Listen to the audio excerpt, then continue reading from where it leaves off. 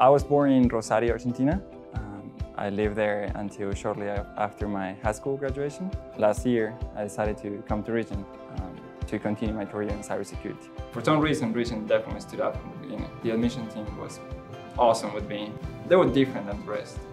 They were very personal with me. They contacted me. They were always sure that I was aware of what was happening at all times. They invited me to come to visit school. I see the school. They told me they have this new cybersecurity program, and they showed me a little bit about the range and everything.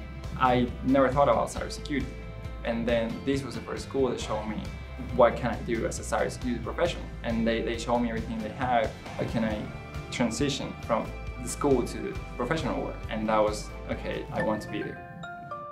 I found the Google position open at the end of last year. A few weeks before spring break, beginning of March, Google contacted me for the first time to say, we're interested in you, I think you're going to be a good fit, we'd like to have a first meeting.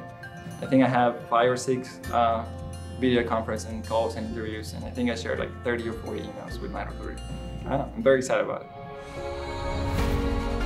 Since I came to Regent for the first time, I had so many doors that have been opened for me.